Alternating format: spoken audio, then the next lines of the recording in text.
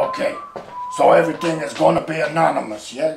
You won't know who I am, where I am. Remember, I got a reputation, so let's keep this nice and anonymous. So, oh, absolutely, Mr. Giordanello. I can assure you I've done this 100 times. Okay. So, I get the call from Donny Double Digits. I don't know how the guy does it. He gives me the call and he says, Franko, you gotta come in. I'm like, maybe today's the day. Maybe I'm gonna get whacked. But what are you gonna do? You get the call, you gotta go in. So I goes in, and there's the guy. Young guy. I got shoes older than this guy. The guy's looking at me and he's smiling. And you know, when somebody's smiling, that's when you gotta worry. So he sits me down and he says, okay, Franko, we're gonna have a one-to-one. I says, a one-to-one? What's a one-to-one? He goes, forget about it. I says, okay, forget about it. Then he starts talking to me. He says, Franko, you gotta learn to work smarter. I says, smarter? I'm a wise guy. How much smarter do you need me to be? And he goes, no, Franko, no. We're gonna make you a target. You're gonna have an objective, like a smart objective. You're gonna go to work and you're gonna go to work. I said, I've been going to work for 20 years. What are you talking about?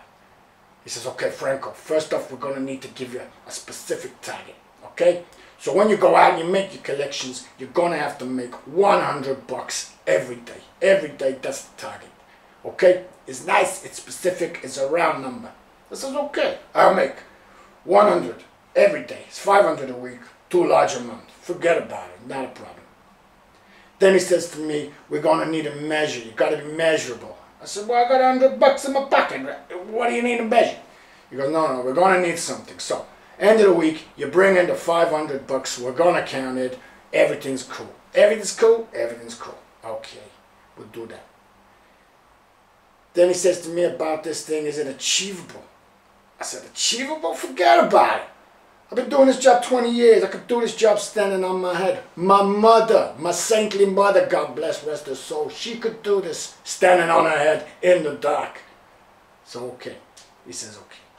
Then he says to me, okay, we need to decide, is this going to be relevant? I said, relevant? What do you mean relevant? He says, relevant to the business. You know, does it fit in with the aim of the business? I said, forget about it. We're all about money. We go out, we put a little pressure, we get a little money. It's like squeezing it through a filter. No problem. It's relevant. It's okay. Forget about it. Then he comes to me and he says about time. It's got to be time bound. We need to agree when all of this business is going to happen.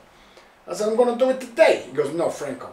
We need to know when you're going to do it on a regular, consistent, everyday, week in, week out basis. I said, come on. Okay. So maybe give me a few months, I says. And he says, okay, Frank, you can do a few months. And it's like I gave him an offer. He didn't refuse. It was great. It was nice. It was like the good old days. And then anyway, so we're talking and we're just chatting away and we're winding down. And the guy's not so bad, you know. He's young, but yeah, he's not so bad. And do you feel the SMART objective has improved your way of working? Oh yeah, definitely. I mean, I'm doing 3K. I'm doing 3K every month. You know, everybody's happy with me. The job is good. I feel happy. It's great, you know. Yeah. And the manager boy?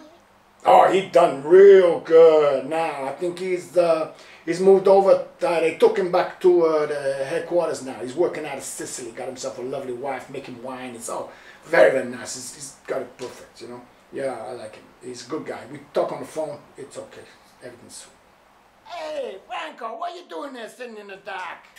Hey, what the, hey, come on, man, what?